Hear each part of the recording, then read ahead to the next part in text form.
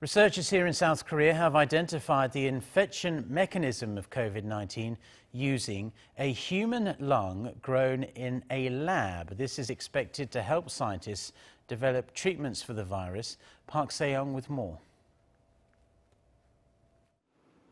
The study of COVID-19 infections had hit a limit because it is difficult to infect mice and there are no available human alveoli in laboratories.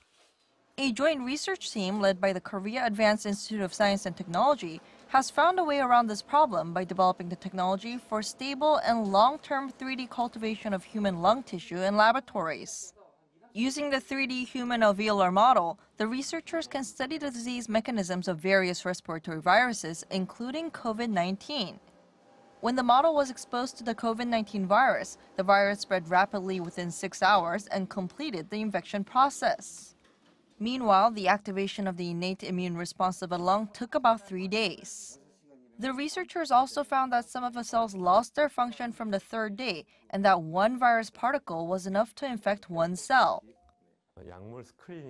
We can do more efficient and faster research by using human alveoli to directly study disease mechanisms and for drug screening.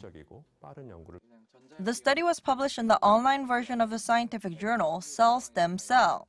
Park Se-young, Arirang News.